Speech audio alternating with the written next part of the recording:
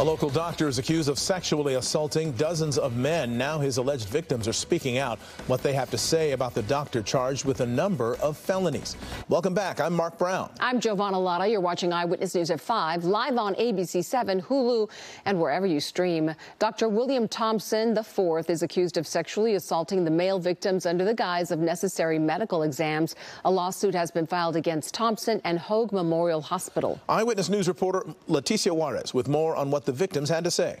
A wolf in sheep's clothing is how the alleged victims of Dr. William Thompson IV are describing the Newport Beach infectious disease physician. I was told that he was very friendly and that he was the best and that he cared the most. That all changed for Michael, who was listed as one of the 73 John Does in a lawsuit filed against Thompson and Hoag Memorial Hospital. After giving the prostate exams, would always want me to look at his private area to show me how aroused he was.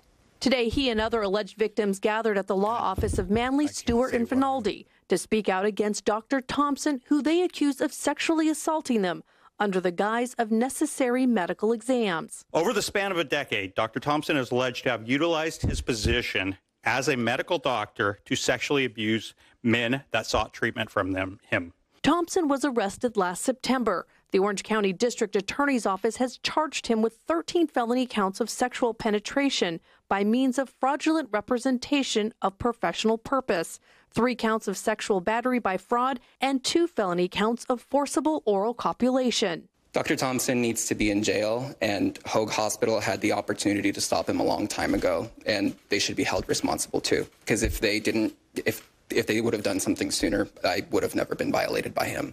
Dr. Thompson specializes in treating members of the LGBTQ+ community, but he also treated patients outside his medical office. We know he was abusing individuals in places like the emergency room. The lawsuit accuses Hoag Hospital of ignoring complaints and failing to investigate Dr. Thompson. In a statement to Eyewitness News, Hoag Memorial Hospital condemned Dr. Thompson's alleged conduct and said Dr. Thompson operated an independent medical practice and was not employed by Hoag or its affiliates.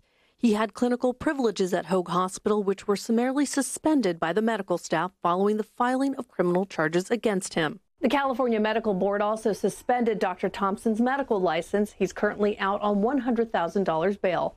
Leticia Juarez, ABC 7 Eyewitness News. A man suspected